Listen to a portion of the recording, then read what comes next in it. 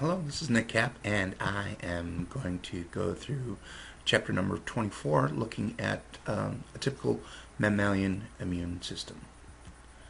And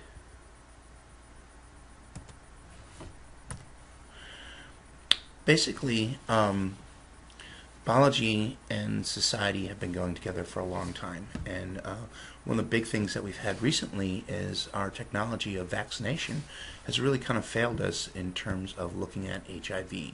And one of the things that we hopefully will get to do at the end of this lecture is to talk a little bit about kind of why that happens. And so, again, there's a big push for everyone to find a cure for AIDS, and what we thought was simple at first turned out to be a little bit more complex, and hopefully we'll go into a little bit why.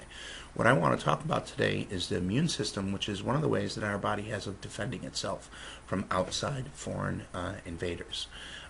This invades us from these things that we call pathogens, which are viruses and microorganisms, things that can get inside of our body and do us harm. Now, we have a number of defenses against them. We have our external body defenses. We have these innate defenses that we already have. And we have an adaptive defense, is that once we get a disease once, we can actually recognize that disease and pathogen and not get it into the future. So again, our body's defenses are kind of mixed up into our external innate defenses, which include our skin and mucous membranes and all that. Our internal defenses, which happen all the time to anything that we get, which are our phagocytic cells. We have these macrophage cells that eat the pathogens, and then also we have our regular immune and inflammatory response. Along with that, we also have what we call an adaptive response. Is just something that we learn. We develop these things that we call antibodies against pathogens that we have seen.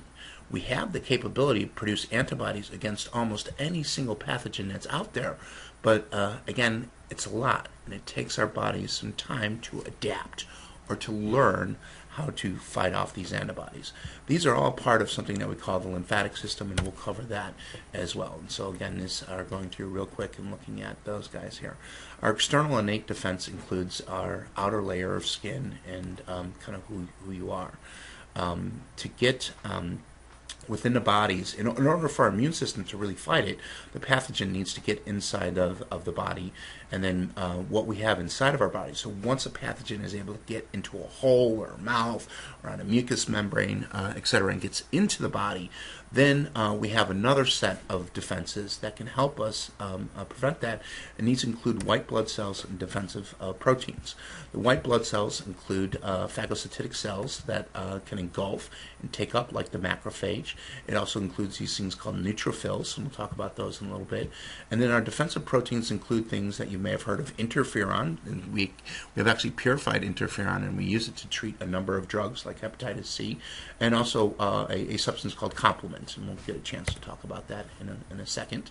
Phagocytic cells engulf these foreign cells. Neutral killer cells recognize virus-infected cells, and they get them, and we'll talk about those in a little bit. And so basically what's really kind of interesting is when a virus gets inside of a cell, the cell actually makes a last dying gasp and says, "Ah!" Someone's in here. So like those old war movies where, the lookout would yell as he gets shot or stabbed or something like that. And your cells kind of do the same thing. These cells release interferons that when received by other cells, the healthy cell actually produces antiviral proteins, and it doesn't get caught by that particular virus. And so if a cell is able to do that. The second thing we look at is basically a process that we call inflammation and swelling. And what goes on with inflammation and swelling is that when some bacteria get introduced into the body and the skin through a splinter or something else like that, we have many of our white blood cells go to that area, and that area becomes swelling because actually there's more blood going to that area than it's coming out, and it gets warm. That prevents the bacteria from growing, etc., and eventually this area does get cleared off as it does come to heal. So that's very important. Again, damaged cells will increase blood flow to that area, but they prevent the blood flow from going out. So that's one of the reasons why we see this inflammation. Anti-inflammatory drugs that we take, such as aspirin and ibuprofen, while they are good for curing our headaches and stuff like that, may actually reduce some good things like a fever, like some swelling that we actually need in order to fight off these things.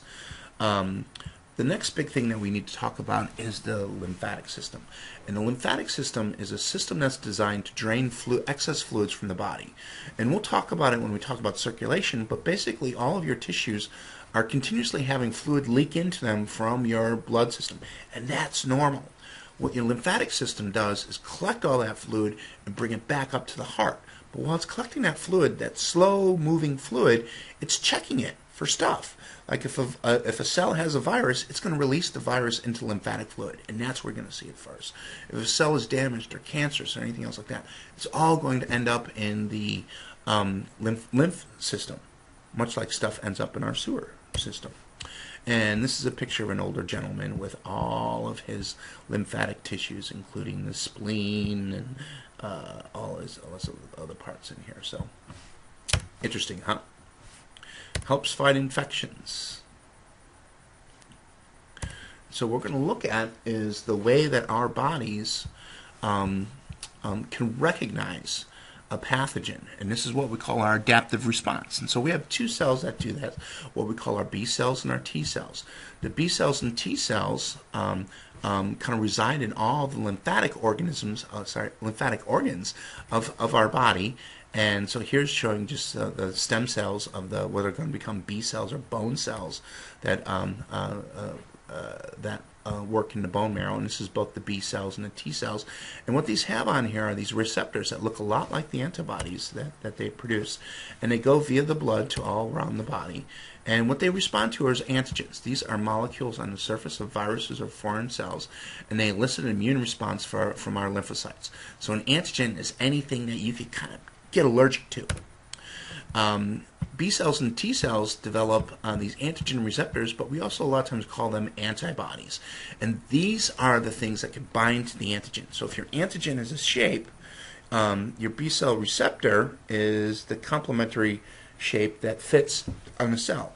And once those fit together, kind of like the lock and key, a lot like an enzyme, we will see will have some reaction. And so that is an antibody. This is a very important picture that I want to show you. So typically our antibody is this Y-shaped like structure. We have this antigen binding region.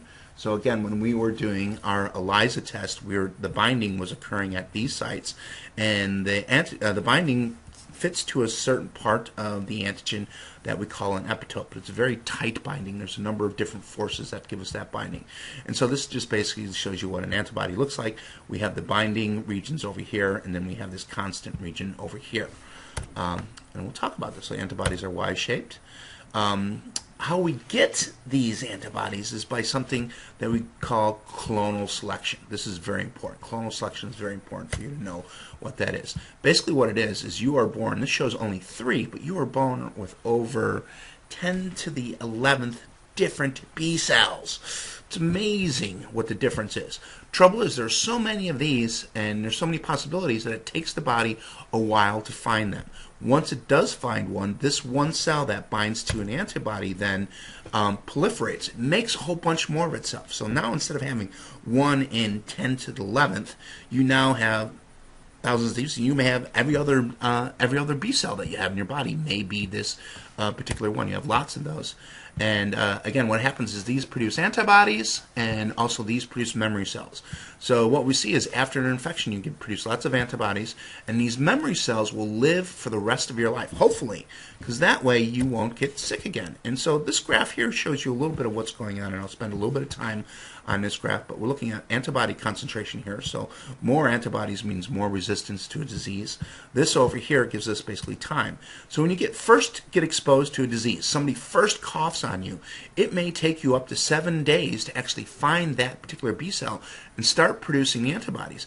It may take another 7 days for you to produce enough of those B cells, because B cells don't divide very rapidly. It takes a while for them to occur, to produce enough B cells to produce a significant immune response. And you know what, after that, hopefully you get better, you don't need it, and then your antibodies will go down over time. After a couple of months, when you've lost all of these antibodies and those plasma cells are gone, you still have those memory cells. So when you get exposed to that memory cells, you get the same response in a matter of hours rather than days. And in days, you're going to get even more of a response from this, and that tends to go a little bit lower. So what we see is that we have to have what's called a primary exposure and then a secondary exposure. The primary exposure is slow. Your body is learning how to recognize the pathogen. The secondary exposure is significantly fast. And that's what we do with vaccination. In vaccination, basically, we're taking a dead or non-pathogenic form of the pathogen that you would hopefully see in the wild, and we're teaching your body how to respond to it. Basically, it has to respond to it. And we've been actually really good. We've gotten rid of, for the most part, polio, mumps, and smallpox. Now, the trouble is with these diseases, we have to get rid of them all. If we don't get rid of them all, they could possibly come back. And so it's really nice that we're trying to look at these.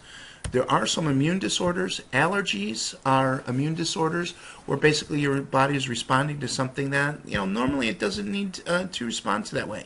You don't need to, but the trouble is your body doesn't know. It recognizes these foreign things as an antigen, and you're trying all you can to get rid of it. But in terms of getting rid of it, you're kind of making yourself feel a bit sick.